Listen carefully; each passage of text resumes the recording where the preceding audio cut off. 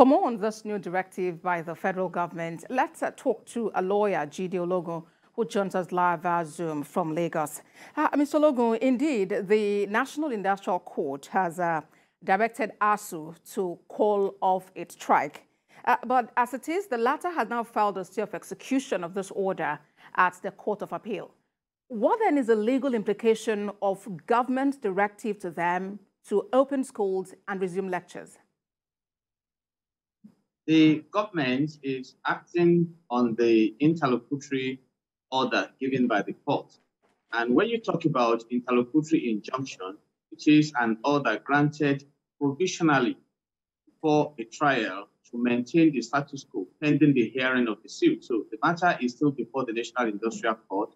So what Asuu has done is to proceed to the Court of Appeal to appeal that order and act for a stay of execution. And until a stay of execution is granted by the Court of Appeal, the order of the National Industrial Court will stand. And it is on the platform of that that the government is writing that the lecturers should resume, because the lecturer Asuu is expected to respect the rule of law. But for the purpose of argument, when we are talking about status quo here, can the status quo be the fact that Asuu has been on strike since February 14, 2022, reportedly, and should continue on strike? But the judge wisely mentioned that the essence of that interlocutory injunction is the protection of national interest, to have the students back to school, and of course, to interpret some legal implications of the actions of Asuu. But we all know that the fundamental demands of Asuu are still there, which are sustainability of the academic system in Nigeria. So are we now applying a palliative measure to issues that are fundamental?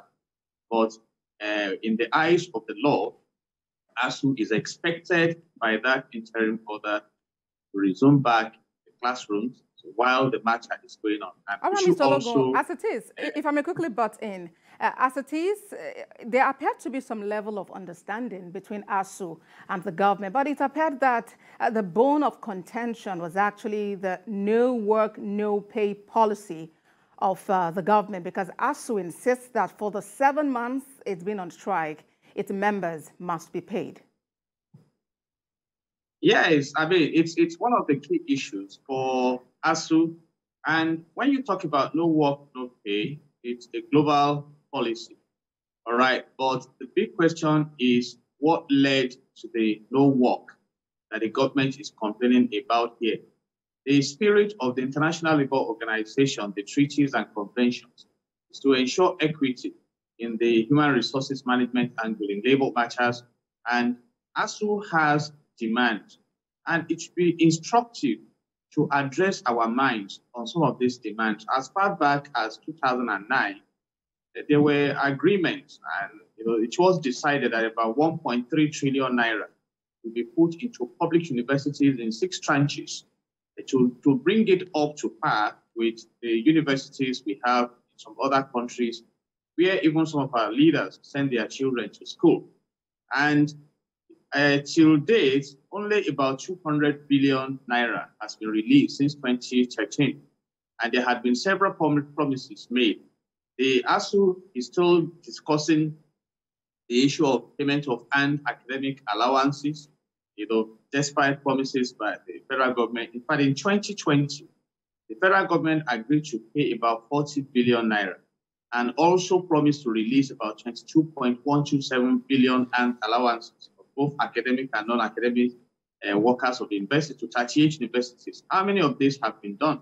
Then the Asuu is also demanding for the reconstitution of the federal government and Asuu 2009 Negotiation Committee. And recall recently that the federal government said that they are not going to negotiate or endorse any agreement that they cannot implement. But at the time, the Minister of State came out to tell the world that federal government cannot go and borrow because of Asuu. So when you put all this together, indeed, Mr. Ologun, you realize that the Mr. Ologun, just before I let you go, I get the point you're making, but I'd like you to please quickly react to something. At the moment, there seems to be a crack within the wall of Asuu. There is a factional group called Konwa. How much of a force do you think Asuu would have at this time to actually drive home its demand? Very quickly. And you expect that crack. It's one of the strategy when they talk about collective bargaining. But these cracks in Asuu may not deal with the fundamental challenges we have in the academic sector. And we need to picture ourselves on the mirror of the globe. I mean, reportedly in 2017, the vice president of the country as acting president revealed then that I think about 129 billion naira is spent annually by Nigerians in UK universities to train these children.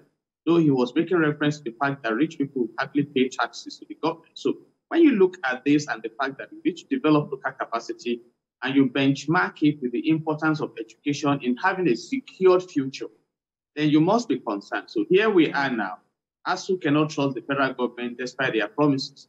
But the federal government has promised that in the next budget, about 150 billion will be made available to Asuu. But while that promise has been made, the debt servicing of Nigeria surpasses revenue by about 310 billion naira. You see, so when you put, and that is even coming from the, exactly. So when you put all this together, yes, and in that deficit budget of 2023, about 6.3 will go to fuel subsidy. So where will education find the funding? The government find the funding to keep their promises to Asuu. So what is the future of education in Nigeria? And I think this should be the concern of everyone. But like I said earlier, Asuu is expected to respect the decisions of the court. So let's wait and see what comes out of the appeal in the Court of Appeal. But whether we go for litigation or we allow alternative dispute resolution, the fundamental issues are still there, which is that we need revitalization of our institutions. We need to come up to the stage where foreign citizens also bring their children to Nigeria. We earn revenue from it, and lecturers are attracted to Nigerian universities. And we can be sure that going into the future, we have an enlightened society that will make us catch up with the developed nations of the world. All right, Mr. Ologun, I must sincerely appreciate you for talking to us on TVC News at 7. Thank you again. Thank you. God bless Nigeria.